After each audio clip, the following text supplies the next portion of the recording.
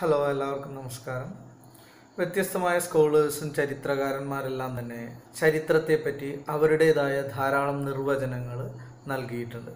പക്ഷേ സാധാരണ ജനങ്ങളെ സംബന്ധിച്ച് ചരിത്രം എന്ന് പറഞ്ഞാൽ കഴിഞ്ഞുപോയ കാലഘട്ടങ്ങളെ പറ്റിയുള്ള പഠനമാണ്. കഴിഞ്ഞുപോയ കാലഘട്ടത്തിൻ്റെ സമൂഹത്തെ പറ്റിയാവാം, സംസ്കാരത്തെ പറ്റിയാവാം, അവരുടെ അറിവുകളെ പറ്റിയാവാം, സാംസ്കാരികമായിട്ടുള്ള പുരോഗതിയെ പറ്റിയാവാം. ഇങ്ങനെ കഴിഞ്ഞുപോയ കാലഘട്ടത്തിൽ മനുഷ്യനും അവൻ്റെ സമൂഹവുമായി നിലനിന്ന് പോന്നിരുന്ന എല്ലാ തരത്തിലുള്ള ബന്ധങ്ങളെയും പറ്റിയുള്ള പഠനങ്ങൾ ചരിത്രത്തിൻ്റെ ഭാഗമായി നമ്മൾ ചർച്ച ചെയ്യപ്പെടുന്നുണ്ട് എന്നുള്ളതാണ് ഒരു യാഥാർത്ഥ്യം. അതുകൊണ്ട് തന്നെയാണ് നമ്മൾ പറയുന്നത്, ഒരൊറ്റ ഡെഫിനീഷനിൽ നിന്നുകൊണ്ട് ചരിത്രത്തെ നമുക്ക് എക്സ്പ്ലെയിൻ ചെയ്യാൻ കഴിയില്ല എന്ന് നമ്മൾ പറയാനുള്ള പ്രധാനപ്പെട്ട അതൊരു കോംപ്രിഹെൻസീവ് നേച്ചറാണത് ഇതിൽ നമുക്ക് കാണാൻ കഴിയുന്നത്. വ്യത്യസ്തമായിട്ടുള്ള ഒരുപാട് സബ്ജക്റ്റുകളുടെ ഇൻവോൾവ്മെൻറ്റ് ചരിത്രത്തിൻ്റെ അകത്ത് ഉണ്ട് എന്ന് നമുക്ക് കാണാൻ പറ്റും. പൊളിറ്റിക്കൽ സയൻസിനെ എടുത്ത് നോക്കിയാലും, അതുപോലെ സോഷ്യോളജിയെ എടുത്ത് നോക്കിയാലും, ആന്ത്രോപോളജിയെ എടുത്ത് നോക്കിയാലും, അതുപോലെ തന്നെ സാമ്പത്തിക ശാസ്ത്രത്തെ പറ്റിയുള്ള പഠനങ്ങൾ എടുത്തു നോക്കിയാലും, ഇത്തരം പഠനങ്ങളെല്ലാം തന്നെ മനുഷ്യ സമൂഹവുമായി ബന്ധപ്പെട്ട്, അവൻ്റെ നിലനിൽപ്പുമായി ബന്ധപ്പെട്ട്, അവൻ്റെ കാർഷിക മേഖലയുമായി ബന്ധപ്പെട്ടുള്ള പ്രവർത്തനങ്ങളുമായി ബന്ധപ്പെട്ട്, അവൻ്റെ ടെക്നോളജിക്കൽ അഡ്വാൻസ്മെൻ്റ് ആണെങ്കിൽ അതുമായി ബന്ധപ്പെട്ട് ഇതെല്ലാം തമ്മിൽ പരസ്പര പൂരകങ്ങളായി നിലനിൽക്കുന്നത് കൊണ്ട് തന്നെ ചരിത്രത്തെക്കുറിച്ച് നമുക്ക് ഇന്നതാണ് ചരിത്രമെന്ന് നമുക്ക് എക്സ്പ്ലെയിൻ ചെയ്യാൻ കഴിയില്ല. അതുകൊണ്ട് നമ്മൾ സാധാരണ ഒരു അക്സെപ്റ്റ് ചെയ്യുന്ന ഒരു സ്റ്റേറ്റ്മെൻറ്റ് തന്നെയാണ് കഴിഞ്ഞുപോയ കാലഘട്ടത്തിൻ്റെ പ്രവർത്തനങ്ങൾ ചരിത്ര പഠനങ്ങളിൽ ഏറ്റവും പ്രധാനപ്പെട്ടതാണ് എന്നുള്ളത് ഒരു യാഥാർത്ഥ്യം തന്നെയാണ്.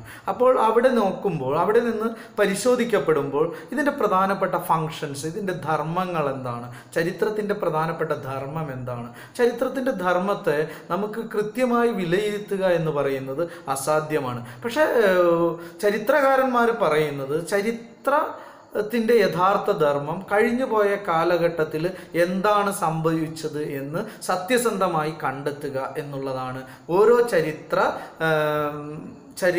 വിദ്യാർത്ഥിയുടെയും ചരിത്രകാരന്മാരുടെയും ലക്ഷ്യമെന്ന് നമുക്ക് പറയാൻ പറ്റും. പക്ഷെ അതുകൊണ്ട് തന്നെ ചരിത്രത്തിൽ ഒരുപാട് പഠനങ്ങൾ കഴിഞ്ഞുപോയ കാലഘട്ടത്തെ പറ്റി കാലാനുഗതമായി നടക്കുന്നുണ്ട് എന്ന് നമുക്ക് കാണാൻ കഴിയും. പക്ഷേ ഈ പഠനങ്ങളുടെ എല്ലാം സവിശേഷത എന്ന് പറയുന്നത്, ഒരു പഠനങ്ങൾ ഒരേ സംഭവത്തെക്കുറിച്ചുള്ള വ്യത്യസ്തമായ ധാരാളം പഠനങ്ങൾ ചരിത്രത്തിൽ നമുക്ക് കാണാം എന്നുള്ളതാണ്. അതാണ് ചരിത്രത്തിലെ പുനർവായനകൾ വളരെ വ്യാപകമായി നിലനിന്ന് പോരുന്നു എന്നുള്ളത് ഒരു വസ്തുത തന്നെയാണ്. അവിടെയാണ് നമ്മുടെ ഗവേഷണം, റിസർച്ച് എന്ന് പറയുന്നതിൻ്റെ പ്രസക്തി നമ്മൾ കാണുന്നത്. ഏതൊരു വിഷയത്തെ പറ്റിയാണോ നമ്മൾ പഠിക്കുന്നത് ആ വിഷയം എന്ന് പറയുന്നത് അവസാനമല്ല. പ്രത്യേകിച്ചത് സാമൂഹ്യ ശാസ്ത്രത്തിൽ, ചരിത്രം പോലെയുള്ള ഒരു വിഷയത്തിൽ ഒരു വിഷയത്തിൻ്റെ പഠനം എന്ന് പറയുന്നത് ഒരിക്കലും അവസാന വാക്കായി നമുക്ക് കാണാൻ കഴിയില്ല. ആ പഠനങ്ങൾ തന്നെ പല പുനർ പഠനങ്ങൾക്ക് വിധേയമാക്കപ്പെടുമ്പോൾ ലഭിച്ചിരുന്ന സോഴ്സുകളിൽ നിന്ന് കൂടുതലായി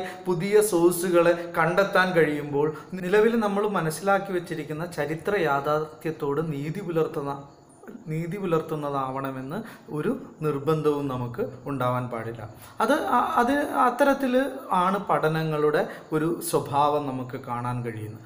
അതുകൊണ്ടാണ് ചരിത്രത്തോടുള്ള സമീപനങ്ങൾ, ഓരോ കാലഘട്ടത്തിലും ചരിത്രത്തോടുള്ള സമീപനങ്ങളിൽ ഒരുപാട് വ്യത്യാസം നമുക്ക് ഫീൽ ചെയ്യുന്നതായി നമുക്ക് കാണും. നമുക്കറിയാം, ഒരു സിസ്റ്റമാറ്റിക് ആയിട്ടുള്ള ഒരു യുക്തിപരമായ ചരിത്രം എഴുതപ്പെടുന്ന കാലഘട്ടം എന്ന് പറയുന്നത് ഗ്രീക്കുകാരുടെ കാലഘട്ടം മുതലാണ്. ഹെറോഡോട്ടസിനെ നമ്മൾ ഫാദർ ഓഫ് ഹിസ്റ്ററി എന്നൊക്കെ വിളിക്കുന്നുണ്ട്. ഗ്രീക്കുകാരുടെ കാലഘട്ടത്തിലെ ചരിത്രത്തെ നമ്മൾ പരിശോധിച്ച് നോക്കിയാൽ അവരുടെ സമീപനം, ചരിത്രത്തോടുള്ള അവരുടെ സമീപനം കൂടുതൽ യുക്തിപരമായിരുന്നു എന്ന് നമുക്ക് കാണാൻ പറ്റും.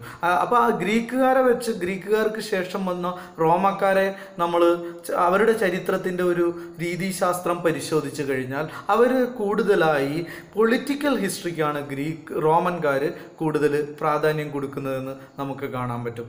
എന്നാൽ നേരെ മറിച്ച് റോമൻ കാലഘട്ടത്തിന് കഴിഞ്ഞ് മുന്നോട്ട് പോരുമ്പോൾ, മെഡിവൽ കാലഘട്ടമാവുമ്പോൾ നമുക്കറിയാം തിയോളജിക്കൽ ബേസ്ഡ് ആയിരുന്നു, ഡിവിനിറ്റി ബേസ്ഡ് ആയിരുന്നു ചരിത്രത്തിൻ്റെ പുനർനിർമ്മിതികളൊക്കെ നടന്നിരുന്നത്. എന്നാൽ അത് കഴിഞ്ഞ് വരുന്ന ജർമ്മൻ കാലഘട്ടം ആവുമ്പോൾ ജർമ്മൻ ഹിസ്റ്റോറിയൻസും ജർമ്മൻ സ്കോളേഴ്സൊക്കെ തന്നെ അവരുടെ ചരിത്ര പുനർനിർമ്മിതികളിൽ അവർ കൂടുതലായി തത്വശാസ്ത്ര സമീപനമാണ് ഉപയോഗപ്പെടുത്തുന്നതെന്ന് നമുക്ക് കാണാൻ കഴിയും. എന്നാൽ മാർക്സിനെ വന്ന് നമ്മൾ പരിശോധിച്ചാൽ കാൾ മാർക്സിൻ്റെ കാലഘട്ടത്തിൽ മാർക്സിയൻ തിയറിയെ കൃത്യമായി ചരിത്ര പുനർനിർമ്മിതിയിൽ ഉപയോഗപ്പെടുത്തുന്നതായിട്ട് നമുക്ക് കാണാൻ കഴിയും. അതുപോലെ ഫ്രഞ്ച് ചരിത്രമാണെങ്കിൽ സോഷ്യോളജിക്കൽ ബേസ്ഡ് ആണ്. അപ്പം ഇത്തരത്തിൽ സമീപനങ്ങളിൽ എല്ലാ കാലഘട്ടത്തിലും ചരിത്രത്തോടുള്ള സമീപനങ്ങളിൽ കൃത്യമായ മാറ്റങ്ങൾ ഉണ്ടായിരുന്നു എന്ന് നമുക്ക് കാണാൻ പറ്റും. ഇനി ഇതുമായി ബന്ധപ്പെട്ട് ഇന്ത്യൻ ചരിത്രത്തെ നമ്മൾ പരിശോധിക്കുമ്പോൾ ഇന്ത്യൻ ചരിത്രത്തിൻ്റെ അവസ്ഥ എന്ന് പറയുന്നത് ആദ്യ കാലഘട്ടത്തിൽ അത്തരത്തിൽ കൃത്യമായൊരു ഹിസ്റ്റോറിക്കൽ സെൻസ് ഇന്ത്യൻ ചരിത്രകാരന്മാർ പുലർത്തി പോന്നിരുന്നില്ല എന്ന് നമുക്ക് കാണാവുന്നതാണ്. സെമി ഹിസ്റ്റോറിക്കൽ ഫിലോസഫിക്കൽ ട്രഡീഷനിലാണ് ഇന്ത്യൻ ചരിത്രത്തിൻ്റെ ആദ്യ കാലഘട്ടങ്ങൾ നിലനിൽക്കുന്നതെന്ന് ഫിലോസഫിക്കലും അതുപോലെ തന്നെ മതപരമായ എലമെൻറ്റുകളെ ബേസ് ചെയ്തിട്ടുള്ള ഒരു ചരിത്ര പാരമ്പര്യമാണ് ഇന്ത്യക്ക് ഉണ്ടായിരുന്നതെന്ന് നമുക്ക് കാണാൻ പറ്റും. അപ്പോൾ ഇങ്ങനെ വ്യത്യസ്ത കാലഘട്ടത്തിലെ ചരിത്രങ്ങളെ നമ്മൾ കൃത്യമായി പരിശോധിക്കപ്പെടുമ്പോൾ അതിൻ്റെ സമീപനങ്ങളിൽ ഓരോ കാലഘട്ടത്തിലും വ്യത്യാസം ഉണ്ടായിരുന്നു എന്ന് നമുക്ക് കാണാൻ പറ്റും. ഇവിടെയാണ് ഗവേഷണത്തിന് ഒരുപാട് സാധ്യത തുറന്ന് നൽകുന്നത്. ഗവേഷണം എന്ന് പറയുന്നത്, ഹിസ്റ്റോറിക്കൽ റിസർച്ച് എന്ന് പറയുന്നത് സാധാരണ നമ്മൾ പറയാം as A critical enquiry in to the past, കഴിഞ്ഞുപോയ കാലഘട്ടത്തെക്കുറിച്ചുള്ള ഒരു വിശകലനാത്മകമായിട്ടുള്ള അന്വേഷണമാണ്. And also we can try to find out something new, പുതുതായി എന്തെങ്കിലും കണ്ടെത്താനുള്ള ശ്രമമാണ് ഓരോ ചരിത്ര ഗവേഷണത്തിലും നമ്മൾ നടത്തിക്കൊണ്ടിരിക്കുന്നത്. And also we can try to extend our Horizon of knowledge, നമ്മുടെ അറിവുകളെ കൂടുതൽ, പരിമിതമായ അറിവുകളെ കൂടുതൽ വ്യാപ്തി വർദ്ധിപ്പിക്കാനുള്ള ഒരു ശ്രമവും ഈ സിസ്റ്റമാറ്റിക് പഠനത്തിൽ കൂടി നടത്തുക എന്നുള്ളതാണ് ഈ ചരിത്ര പഠനങ്ങൾ കൊണ്ട് നമ്മൾ അർത്ഥമാക്കുന്നത്. അപ്പോൾ ഹിസ്റ്റോറിക്കൽ റിസർച്ച് എന്ന് പറയുന്നത് ഒരു സിസ്റ്റമാറ്റിക് സ്റ്റഡിയാണ്. പക്ഷെ ആ സിസ്റ്റമാറ്റിക് സ്റ്റഡി എന്തിൻ്റെ അടിസ്ഥാനത്തിലാണ് നമ്മൾ നടത്തുന്നത്? ഈ study which is we have to conducted on the base of historical data. നമുക്ക് അവൈലബിൾ ആയിട്ടുള്ള, നമുക്ക് ലഭ്യമായിട്ടുള്ള സോഴ്സുകളുടെ അടിസ്ഥാനത്തിൽ വസ്തുതാപരമായി സിസ്റ്റമാറ്റിക് ആയിട്ട് എന്താണ് സംഭവിച്ചത് എന്നത് നമ്മൾ കണ്ടെത്താനുള്ള ഒരു ശ്രമമാണ് അവിടെ നമ്മൾ നടത്തുന്നത്. അപ്പോൾ സോഴ്സുകൾ എന്താണെന്ന് നമ്മൾ അറിഞ്ഞിരിക്കണം. സോഴ്സ് എന്ന് പറയുന്നത്, അതിൻ്റെ ഒരു സ്വഭാവം എന്ന് പറയുന്നത് നമ്മുടെ ചരിത്ര പുനർനിർമ്മിതിക്ക് ഉപയോഗിക്കാൻ കഴിയുന്ന തെളിവുകളെയാണ് നമ്മൾ സോഴ്സുകൾ എന്ന് പറയുന്നത്. അപ്പോൾ സ്വാഭാവികമായിട്ടും അതിൻ്റെ പ്രൈമറി ഉണ്ട്, സെക്കൻഡറി ഉണ്ട്. പ്രൈമറി സോഴ്സ് എന്ന് നമ്മൾ പറയുന്നത് ആ സംഭവവുമായി ഏറ്റവും അടുത്ത് ബന്ധപ്പെട്ട് നിൽക്കുന്ന സോഴ്സുകളെ നമ്മൾ പ്രൈമറി സോഴ്സ് ആയിട്ട് നമ്മൾ കാണുന്നു. അത് ഐ വിറ്റ്നസിൻ്റെ അക്കൗണ്ട് ആയിരിക്കാം, ചിലപ്പോൾ അത് ആ സംഭവവുമായി ബന്ധപ്പെട്ട് പങ്കെടുത്ത ആളുകളുടെ അക്കൗണ്ട് ആയിരിക്കാം. അങ്ങനെയുള്ള എല്ലാ അക്കൗണ്ടുകളും അല്ലെങ്കിൽ ഗവൺമെൻറ്റിൻ്റെ റെക്കോർഡുകളാവാം. ഇങ്ങനെ വ്യത്യസ്തമായിട്ടുള്ള, അല്ലെങ്കിൽ ആർക്കിയോളജിക്കൽ സോഴ്സ് ആവാം, അല്ലെങ്കിൽ ലിറ്റററി സോഴ്സ് ആവാം. ഇങ്ങനെ വ്യത്യസ്തമായിട്ടുള്ള ഒരുപാട് പ്രൈമറി സോഴ്സുകളുണ്ട്. ഈ പ്രൈമറി സോഴ്സുകളുടെ വസ്തുതകൾ കൃത്യമായി പരിശോധിച്ച് അത് റിലയബിൾ ആണെന്ന് ഉറപ്പുവരുത്തിക്കൊണ്ട് നമ്മൾ നമ്മുടെ പഠനത്തിനും നമ്മൾ പറയാൻ ഉദ്ദേശിക്കുന്ന കാര്യങ്ങൾക്കും അതിനെ വിനിയോഗിക്കുകയും അതിൽ നിന്ന് അതുവരെ കണ്ടെത്താൻ കഴിയാത്ത പോയ പുതുതായ അറിവുകൾ നമ്മുടെ ചരിത്ര അന്വേഷകർക്ക് പകർന്നു നൽകാനുള്ള ശ്രമമാണ് നമ്മളവിടെ നടത്തുന്നത്. അതുപോലെ തന്നെ പലപ്പോഴും സെക്കൻഡറി സോഴ്സും നമ്മുടെ ഓരോ ചരിത്ര പഠനത്തിനും ആ പഠനങ്ങളുടെ സാധ്യതകളെ പരിശോധിക്കാനും അല്ലെങ്കിൽ പ്രൈമറി സോഴ്സിൻ്റെ ലേക്ക് എത്താനുള്ള ഒരു മാർഗമായി നമുക്ക് ഈ സെക്കൻഡറി സോഴ്സിനെ നമുക്ക് പരിശോധിക്കപ്പെടാവുന്നതാണ്. ഇങ്ങനെ ഉപയോഗപ്പെടുത്തുന്ന സോഴ്സുകൾ വെച്ചുകൊണ്ട് നമ്മൾ ആ ചരിത്ര പഠനത്തിലേക്ക് ഇറങ്ങുകയും ആ ചരിത്ര പഠനത്തിലേക്ക് പോയി ആ പഠനത്തിൻ്റെ സിഗ്നിഫിക്കൻസും അതിൻ്റെ തുടർ പ്രവർത്തനങ്ങളെയും നമ്മൾ ഹിസ്റ്റോറിക്കൽ റിസർച്ച് എന്നുള്ള രീതിയിൽ പരിശോധിക്കപ്പെടുകയാണ് ചെയ്യുന്നത്. ഇവിടെയാണ് പ്രധാനമായിട്ടും ഈ ഹിസ്റ്റോറിക്കൽ റിസർച്ചിന് അതിൻ്റെ വിശദമായ തലത്തിലുള്ള ഒരു ചർച്ചയല്ല ഞാനിവിടെ ഉദ്ദേശിക്കുന്നത്. അതിനെക്കുറിച്ചുള്ള ഒരു ജനറൽ ആയിട്ടുള്ള ഇൻട്രൊഡക്ഷനാണ് ഇവിടെ പറയാൻ ഉദ്ദേശിക്കുന്നത്. അപ്പോൾ സ്വാഭാവികമായിട്ടും ഹിസ്റ്റോറിക്കൽ റിസർച്ചിൽ നമ്മൾ അടിസ്ഥാനപരമായി ചർച്ച ചെയ്യപ്പെടേണ്ട ചില എലമെൻറ്റുകളുണ്ട്. അതിലൊന്ന് first identification of research problem. ഏത് വിഷയമാണോ എന്താണോ നമ്മൾ ചെയ്യാൻ പോകുന്നത് എന്ന് കൃത്യമായ ഐഡിയ നമുക്ക് ഉണ്ടായിരിക്കണം. എന്താണ് നമ്മുടെ റിസർച്ച് പ്രോബ്ലം, എന്താണ് നമ്മുടെ ടോപ്പിക്ക്, ആ ടോപ്പിക്കിൽ എന്തിലേക്കാണ് നമ്മൾ വിരൽ ചൂണ്ടുന്നത്, അതിൽ നമ്മൾ ചെയ്യാൻ ഉദ്ദേശിക്കുന്ന വിഷയത്തെക്കുറിച്ച് നമുക്ക് സമഗ്രമായ ഒരു ചിത്രം നമുക്ക് ഉണ്ടെങ്കിൽ മാത്രമേ നമുക്ക് അതിൻ്റെ റിസർച്ച് പ്രോബ്ലം ഐഡൻറ്റിഫൈ ചെയ്യാൻ കഴിയൂ. Then second one, statement of hypothesis. ചരിത്ര ഗവേഷണങ്ങളിൽ ഏറ്റവും പ്രധാനപ്പെട്ട റോള് വഹിക്കേണ്ട ഒരു എലമെൻ്റാണ് ഹൈപ്പോത്തിസിസ് എന്ന് പറയുന്നത്, അല്ലെങ്കിൽ ഏറ്റവും പ്രധാനപ്പെട്ട ഒരു ഭാഗമാണ് ഹൈപ്പോത്തിസിസ് എന്ന് പറയുന്നത്. അപ്പോൾ റിസർച്ച് ഡിസൈൻ ഡെവലപ്പ് ചെയ്യാനും ഈ റിസർച്ച് ക്വസ്റ്റ്യൻസ് ഉണ്ടാക്കിയെടുക്കുന്നതും നമ്മൾ ഈ ഹൈപ്പോത്തറ്റിക്കൽ അസംഷൻസിനെ ബേസ് ചെയ്തിട്ടാണ്. അപ്പോൾ ആ research സ്റ്റഡീസിൻ്റെ what we are going to study about that particular subject, ആ സബ്ജക്റ്റുമായി ബന്ധപ്പെട്ട് എന്താണ് ഞാൻ പഠിക്കാൻ പോകുന്നത് എന്ന് നമ്മൾ ഇവിടെയാണ് ഈ ഹൈപ്പോത്തറ്റിക്കൽ അസംഷൻസിലാണ് നമ്മൾ ഡെവലപ്പ് ചെയ്തെടുക്കുന്നത്. Then we have to move to data collection.